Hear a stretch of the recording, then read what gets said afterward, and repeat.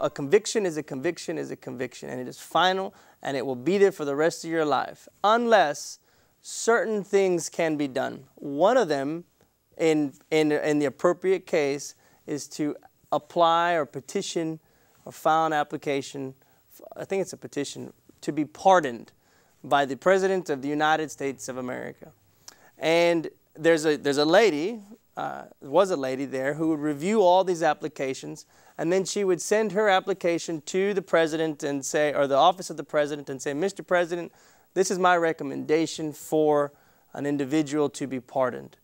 However, from what I understand is that those applications not only weren't being reviewed or taken all the way up to the chain, but they were also, she was also not given the resources to review all of the individuals seeking pardon. That, and I think that there is a suggestion that politics played a role in who was considered, and that there was a certain agenda about who we're going to grant clemency to, who we're going to grant pardons to, and I think that she was frustrated, and that, I think, led to her whole broken system, right.